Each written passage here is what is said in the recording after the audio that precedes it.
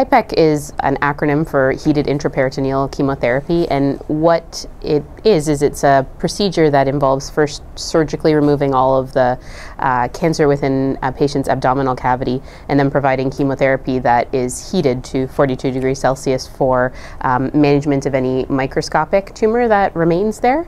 And there are a couple of different types of tumors that are best treated in this way.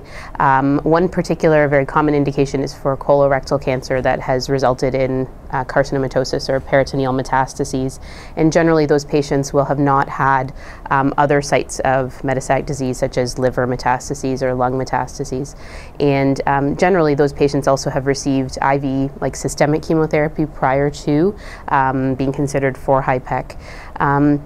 Some other indications include appendix cancer, and the appendix cancers, there's a little bit more of a spectrum of the types. What we call DPAM, or disseminated peritoneal adenomucinosis, is the type of cancer that used to be called pseudomyxoma peritonei, and that is a tumor of the appendix that results in deposits of mucinous material into the abdominal cavity, which eventually lead to bowel obstruction, abdominal bloating, difficulty with nutrition, following a little bit more of a benign course and occur over series of years. And then on the other hand, there's the more aggressive appendiceal adenocarcinomas, which tend to act more aggressively and tend to be also potentially treated with IV systemic chemotherapy. So those are another kind of group of diseases that are treated with HIPEC.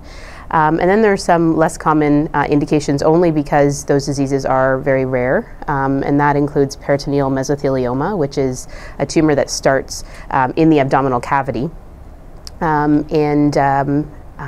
Occurs very similarly to like a pleural or a chest mesothelioma, and basically causes small tumor deposits on the peritoneum and other organs, small bowel and so forth. So those are main reasons for, or main indications for doing HIPEC. And at Roswell, probably about 50 to 60% of the patients that we do HIPECs for have appendiceal cancers,